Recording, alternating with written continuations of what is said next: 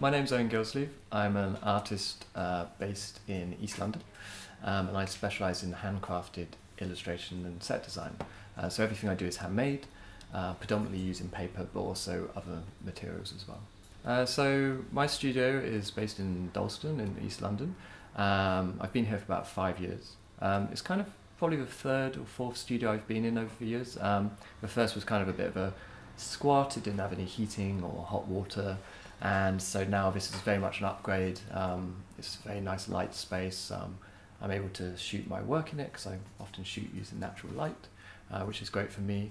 And also it's a really nice community feel in the space. There's about 30 or 40 different studios in the building, each with photographers, illustrators, printmakers.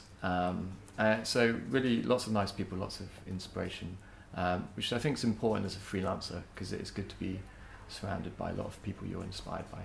A normal day for me, I try and keep quite sort of structured days. Like I'll be in sort of around 9, try and leave at 6, depending on how busy things are. And there'll quite often be quite a few projects going on at once, normally at least 2 or 3. So in the space I'll have assistants in helping, and we'll be sort of probably midway through making a project whilst I'm artworking, planning another project with my agents. And we try and do everything in-house in the studio. I will do all the making here. I also quite often do my own photography, and then I quite like to do a retouching as well.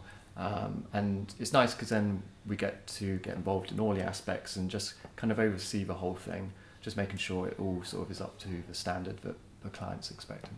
So my work involves quite a lot of processes in the sort of making of an artwork. I always start off with rough pencil sketches. It allows me to get my ideas down quite loosely, and I've got lots of sketchbooks over the years that I've gathered, lots of ideas jotted down. And then I'll share those with the client, and I quite like working in a collaborative way when working with someone. So we'll talk and go through the ideas together, pick a route that we think is best, and then I'll draw everything up in Illustrator on the computer, and that gives me a chance to refine the forms, work out the detail.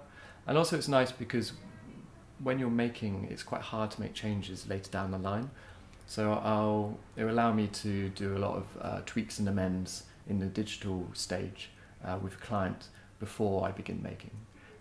Then once that's signed off, I'll actually print the line work from the drawing onto the paper, but I actually print it backwards. So once everything's cut out, I can flip it round and you don't see all the messy details.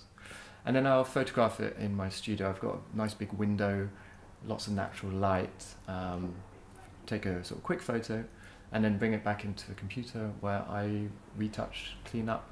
And so it's kind of lots of digital either side and then a chunk of making in the middle. But yeah, it's fun sort of seeing the whole process through. So a project I've recently been working on in the studio is a set of greeting cards in collaboration with my agents in the US. They wanted me to create some promos for them that they could send out to clients. And it's a nice project for me because it gives me a chance to explore typography, which is a big passion of mine. I actually studied graphic design at uni, and so I've always been interested in typography, and this gives me a chance to try out some different ideas and techniques. Also, personal projects are really important to me. They give me a chance to sort of have a break away from client work, which, I mean, I really love a commission. I love getting a brief in and the challenge that leads to, but at the same time it's nice doing projects where you don't have someone looking over your shoulder. It gives me a chance to try out some new ideas and techniques that maybe I haven't tried before. And also I often find that the personal projects are what leads to the most interesting commissions because they don't have a logo or a brand tied to them. And so quite often I get people referencing my personal projects and saying, can you do this for us? And so it's nice because it means I can kind of lead the way with that. So with this greeting card set, I thought it'd be really nice to explore some bold typography using a quite colourful but select colour palette. And I thought with the greetings it could be fun to not use your everyday sort of like happy birthday, things like that, but actually just to go for very simple single word greetings, and to be sort of playful with the way that the type is laid out.